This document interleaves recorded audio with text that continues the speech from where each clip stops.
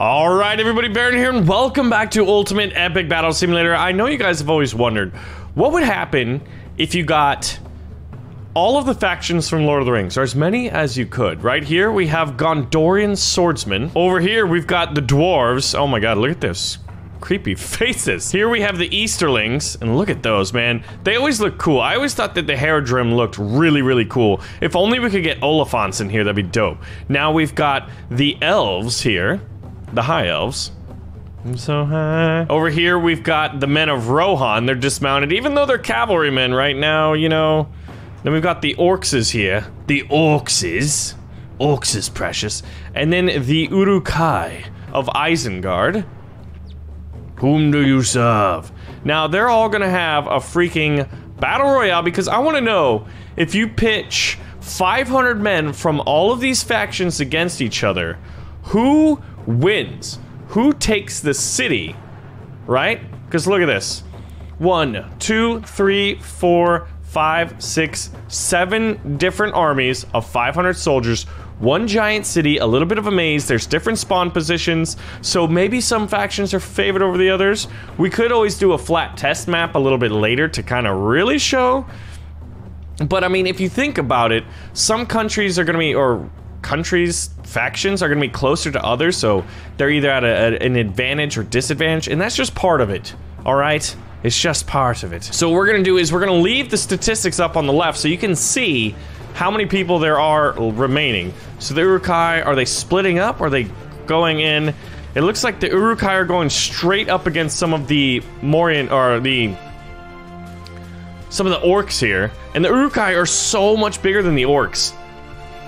They're not really using their spears. It looks like they're punching, actually. So, this is pretty funny. Now, over here, we've got some of the men of Rohan up against the orcs, and who seems to be winning this? It almost seems to be a fair and pitched battle. There's not too much fluctuation in the front lines here. It all depends, who's throwing more mass. It looks like Rohan's putting all of their factions, so I'm gonna say that the, oh my god, the Uruk-hai absolutely whooped the orcs. So let's see where else we're having some skirmishes. It looks like the men of Gondor have taken the city square, and it looks like they've encountered a few of the Easterlings, and whenever they do, they just take them out pretty quick, like. There's been a few men of Gondor taken out. Now, what else do we have? Oh, look at this choke point. We've got an actual frickin'... Look at this. This is the dwarves versus the Easterlings. Oh, shoot. And the elves here, they've got bows and arrows. Now, I can switch up their weapons, and that's what we're gonna do after. Because I can have elven, like, melee soldiers, because these poor Easterlings are getting shot from the back. I wonder, are they gonna have to worry about... No, it doesn't look like the elves have to worry about too much. And look at this. It's just like a pile of bodies making a literal wall. So if it was to end like this, I'd put my money on the elves. I think it's always safe to put your money on the elves, because they can live so long. They can live the longest, right? So it's like they can literally just like practice the martial arts and different fighting techniques for like hundreds of years. So they're gonna be better, like par for par, over almost any other soldier. Oh my god. Hey, look who arrived. The men of Gondor are like, hey, what's up, guys? How you doing, orcs? I mean, dwarves is, as they're getting peppered by arrows. Yeah, I think since we made them archers, they're definitely gonna take out pretty much everybody. So what we're gonna do now is we're gonna make this go full speed, 2x speed. The dwarves are coming down, but a lot of them are getting picked off as they jump over, because there is a distinct bottleneck here. And a lot of the dwarves actually, oh my god, some of them have found a shortcut. Let's see if this guy gets shot with arrows, or does he make it? Oh, he did not make it. Yeah, so they may fall, but I'd say that overall, this looks like it's going... Where's the other guys? Alright, who's left? There are only 8 Uruk-hai, 460 archers, there's 30 soldiers of Gondor, and 260 dwarf swordsmen. So the elves here having range technique and basically finding a choke point to just wipe out the dwarves. The dwarves are not happy about this. The dwarves and the elves do not get along And I think most of it stems from, like, I mean, if you think about the last alliance, the dwarves didn't help there, right? Whoa, is that a dragon? No. I was gonna say, man, what if you could get Smog up in here? Look at the dwarves. Alright, so I'd say this is definitely a victory for the elves. They just can't match the fire rate and just the sheer damage potential, the DPS, if you will, of an entire legion of the best elvish archers in the world. Because these guys are kicking that butt right now. Alright, so the last... Oh man, yeah, this was a little bit... Alright, so we've made a few changes. Now the elves do not have bows, they have shields and they're amazing looking elvish swords. It looks like you could probably use your helmet as a weapon. Oh, and look at this. We've also made the men of Gondor more elite. Look at these helmets. These are the Fountain Guard, which are just like some of the elite Gondorian soldiers. And I've added an 8th faction into this. So they kind of predated the movies Lord of the Rings, right? But basically before that, in the first, like, there used to be a kingdom called Arnor, and Arnor rivaled Gondor in all of its might. So if you thought Gondor was cool, imagine an equally as big kingdom up to the north. So we've got 500 men of Arnor in the middle to kind of spice things up, basically.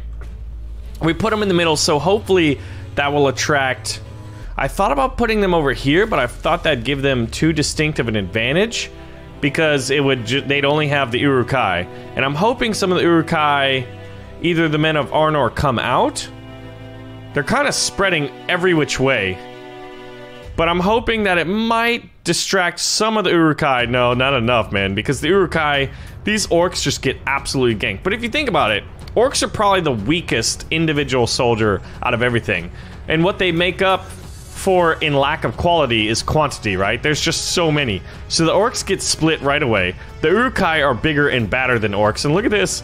One of the men of Arnor just ran up against... You know what? Hold on. I've made one more change. Instead of, like, the Uruk-hai pikemen, we took the Uruks from, like, the Shadow of Mordor series.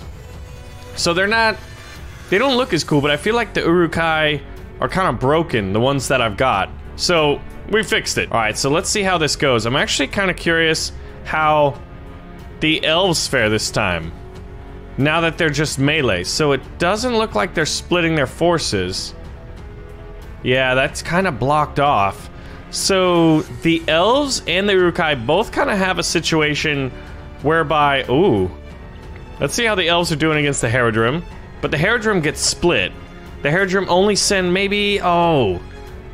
A fifth? Maybe a fifth of their force against the full might of the elves. So that is not going to favor them at all. Although, you can see elves are falling. Who gets the concave? Well, I think the Haradrim have the concavity. Basically, like, they're kind of circling around. They're surrounding the elves. But the elves just have just sheer numbers. So, in that, they have local superiority. And here the Haradrim go up against the dwarves. The dwarves also have a similar experience. None of them... I guess there's no real way through.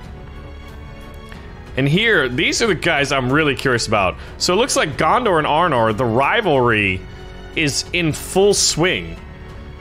And their helmets look really, really similar. But I really think that the Gondorian Fountain Guard are just gonna be, like, indomitable, undefeatable.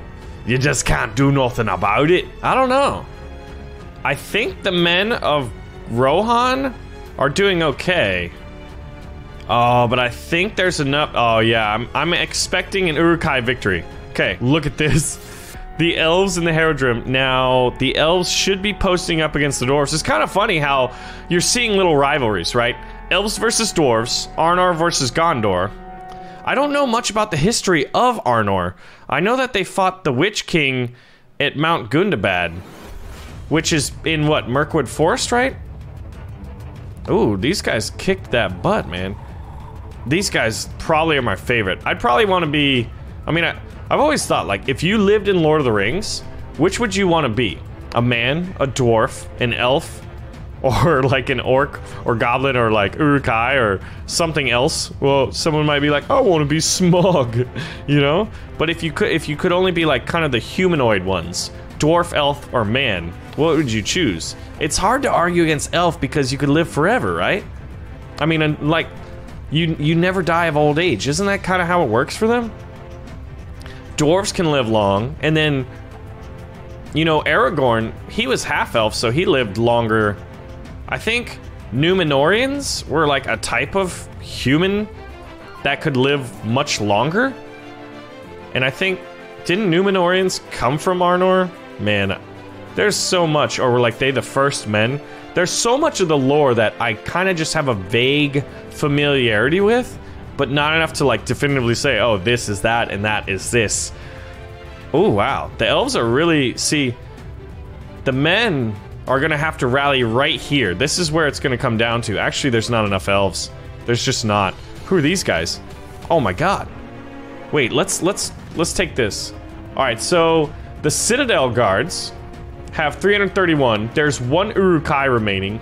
I wish I could click on it. Like, I could press the number 2. There's 100 elf shieldsmen. Whoa! That means the dwarves are winning. The dwarves are winning the skirmish. Or maybe it's just that enough elves went to fight elsewhere. So right now, I'm really putting my money on the Gondorians. I mean, if you think about it, like, the elves left Middle-earth and they're like, the age of men has begun. So that was kind of like the whole premise of, like, the end of the Lord of the Rings. And you know, like, in that alternative history, alternative scenario, or alternative universe, or just separate universe, not really even an alternative one. It's like men's, you know, what would you say, reign over the world started as the elves, who were kind of like the bosses of the bosses, left. And they went to the Undying Lands. Wow, look at this. The elves are what, completely gone? Elves are completely gone, and now it's Citadel guards versus the dwarves. All right, so we're toggling it to go faster, because I want to have a definitive winner here, and then we're gonna go to a flat test map. So let's see. Can we kind of? I think if we just think about like the sheer numbers left, I think it's clear that the Gondorian Citadel Guard are gonna win. If you want to see more Lord of the Rings battles, this is just like a fun scenario of like who would win and who's got the best. But we need to do more tinkering and testing, right? But if you want to recreate, like, say the Battle of 5 Armies from The Hobbit, or the Battle of Pelennor Fields, as best we can, since we don't have Oliphants or Rohanian cavalry, you know, we could kind of do stuff like that. Oh yeah, I'm saying that this one is definitely going to. Look at this, man. Seems like one man of Gondor can take out 1 to 2 orcs. Oh, they'd be so mad. That'd be a grudging. Dwarves. So this is the last of them. And we'll put it on a flat test map and see what happens. Yeah. Oh my gosh, yeah, some of them sneak around and look at this. Any of them falling down? They're actually a decent amount falling down. The Temple Guard are victorious. There we go. Those are some amazing Uruk-hai. We just grabbed the wrong ones. I knew I had some good ones. These are the ones with like the big shields and the big swords, so they're not the berserkers as they're armored, right? But now we have a really good representation. Oh man. The Temple, or the Citadel Guards. I think the Fountain Guards might look even cooler, but we don't have them. Then we got the regular orcs. Boo. So who's your favorite faction? And look at this. Start the battle, boys. And we're gonna speed it up double. So it seems like most of the factions have to split into double. Although if you look over here, the orcs didn't as much. Oh my god, but here we go, the Uruk-hai. The Uruk-hai versus, oh no, never mind, the Citadel Guard didn't. And it looks like the Citadel Guard are doing a really good job at killing Uruk-hai. These Uruk-hai are much bigger, but they're actually just getting wrecked. And look at this. These Citadel Guard just wiped out a ton of men of Arnor. Alright, I think the Citadel Guard are just like OP. Alright, so here we go. Wow, the Uruk-hai are completely wiped out. They may have looked cooler, but I don't think they're as functional. The men of Arnor are beating up on these dwarves, and look who's coming in from the other side. The dwarves are about to get eliminated as the Haradrim come in here. So now it's the men of Arnor versus the Haradrim. We've got a few Gondorian Citadel Guard coming in to flank. There are 379 Citadel Guard left. My god. Yeah, I'm gonna change from Gondorian Citadel Guard to like more of a middle of the road unit, because these would be the elites of Gondor, although when they don't have numbers they get whooped. So let's see. There they are. This is them, isn't it? The big pack of unstoppable Citadel Guard. They're meeting up against the elves, and if you look at the elves, they are dropping so fast. There's less than 100 enemy units total on the field, and now there's less than 40. So I'm gonna say Citadel Guards walk away with this one. I'm gonna speed it up to 2 times speed. Look at these brave elves, you fools. 11 elves.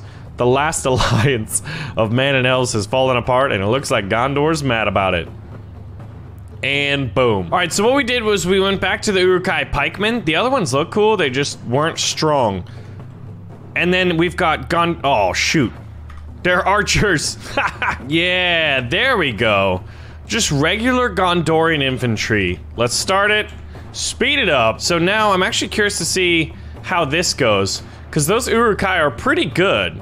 And I think on a one-to-one basis, I almost wonder if an Uruk-hai is better than a man, a human soldier.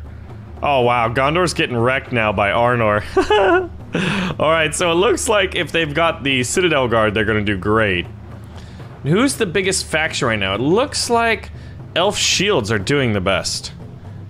Here's the dwarves. They're getting surrounded. The dwarves got whooped by the Haradrim over there, probably due to local inferiority. Here's the elves, and they're kind of figuring out where they want to go. The elves just whooped up on, who is this? Rohan. Oh my gosh.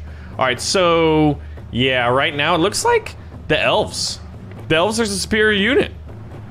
Although there are a decent amount of Uruk-hai, there's 80 left, and there's 100 infantry from Arnor left. But I think they're fighting over here. So it's Arnor versus elves. Who wins on a one-to-one basis there? At least the elves are split up. Oh man. I think if... Ooh, this is gonna bleed them both absolutely dry, but it looks like... It looks like the elves barely lost there. So hold on. We've got 11 men of Arnor left and 45 elven shields left. So it looks like the elves win. But yeah, guys, give me your Lord of the Rings battle suggestions. And we're gonna try to recreate some of the big battles, right? Maybe Pelennor Fields, Battle of 5 Armies. And there's the elf victoriousness. What was that? Were those words? 42 left out of basically what? 4,000 men on the field. 42 are left alive. Now, who had the most number of kills? The Uruk-hai had 840 kills. And then in a close second, well, was the elf. Now, the worst unit by kills was the Gondor regular infantry. They did very, very poorly. So, Citadel Guard, elite of elite. Regular infantry, not so good. Anyway, let me know your Lord of the Rings battle suggestions, and I'll see you guys in the next video of Ultimate Epic Battle Simulator, and just the next video in general. Thanks for watching, guys. Bye-bye!